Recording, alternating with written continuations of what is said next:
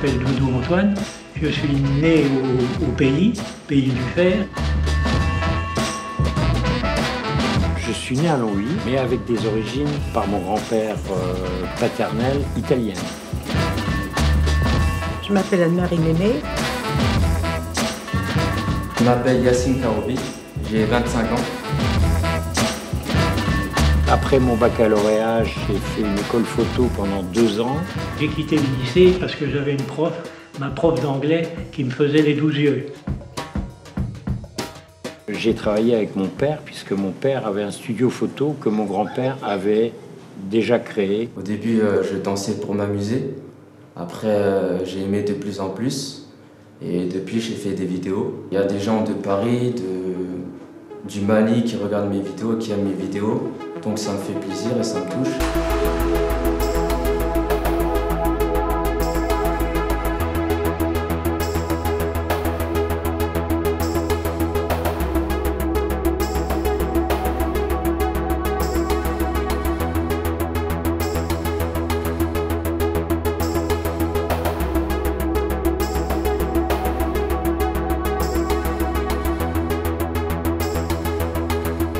Depuis que je suis en retraite, je travaille au Républicain Lorrain comme correspondant. Et donc, je fais des articles et des photos. Je suis dans une association qui s'appelle la CLCB, Consommation, Logement, Cadre de Vie. Je passe aussi bien du dessin à la peinture qu'aux émaux, qu'à la sculpture sur bois, sur pierre, sur tout ce que vous voulez. Je dis d'une façon populaire, de la montre en or à la charpente métallique.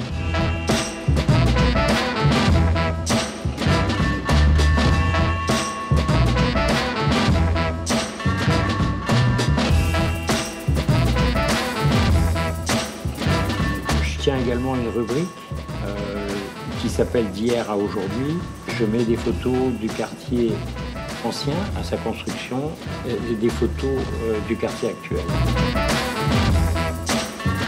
Après la guerre 14-18, il y a une grande partie des remparts de Vauban qui a été complètement anéantie par les bombes allemandes. Quand, après la guerre 40, la sidérurgie s'est développée fortement, elle a eu besoin, en fin de compte, de main-d'œuvre. Il y avait des conventions qui avaient été signées entre la France et l'Italie, par exemple, pour accepter la main-d'œuvre italienne qu'on logeait. Il y a eu des migrations polonaises aussi, mais enfin, la migration polonaise a plutôt été vers les mines de fer, les mines de charbon. Une immigration également espagnole, yougoslave, portugaise. Et la dernière migration a été tous les pays du Maghreb.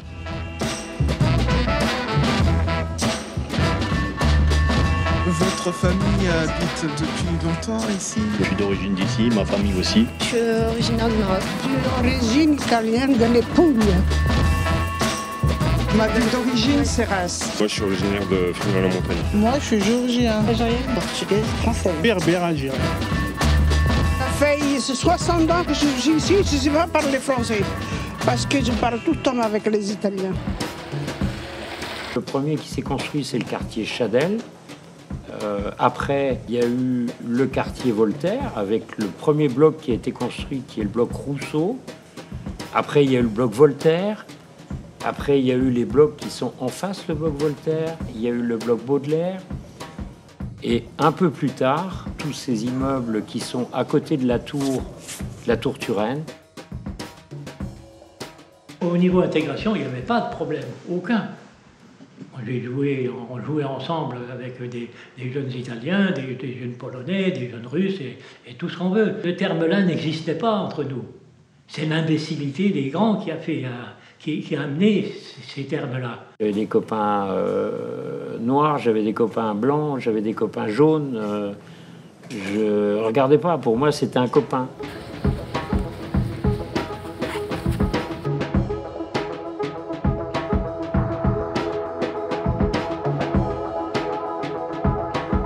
En fin de compte, il y a beaucoup de gens de ces quartiers-là qui sont devenus célèbres. Des gens qui arrivaient chez nous, qui avaient été rejetés de partout, qui ne savaient rien du tout et qui sont sortis avec un CAP même de bijoutier, hein, qui sont sortis dans les premiers.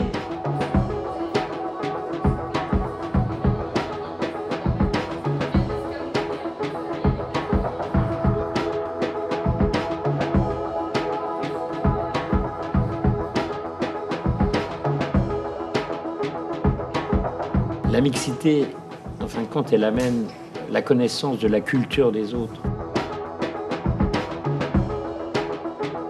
Si je me mélange avec toi, tu vas me parler de ta culture. Tu vas me dire ce qui se passe en Algérie.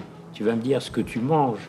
Tu vas me dire comment ça se passe dans les villes, dans les campagnes en Algérie.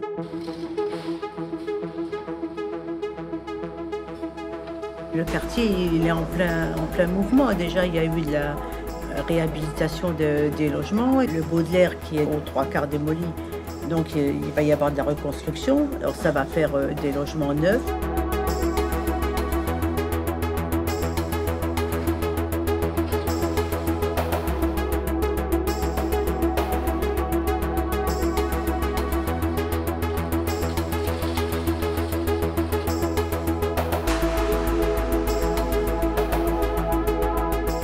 Moi qui suis handicapée, je vois que c'est fréquemment qu'on nous aide sans demander. C'est ça aussi le quartier, c'est des moqueries, mais c'est des gens qui ont grandi, qui ont vécu ensemble et qui resteront ensemble quoi qu'il arrive. On essaye maintenant de faire des barrières, de faire des communautarismes et de mettre les gens dans des cases. Les Algériens d'un côté, les Espagnols de l'autre, les Français de l'autre. Et ça, c'est pas bon du tout, parce qu'en fin de compte, la mixité a apporté énormément de choses à la France. Je n'admets pas qu'on dresse les gens parce qu'ils n'ont pas la même nationalité, la même religion, les mêmes idées que nous. Si vous m'interviewez là en ce moment, c'est parce que vous avez quand même une idée, un but à atteindre, à faire découvrir votre quartier, à le faire connaître. C'est ça.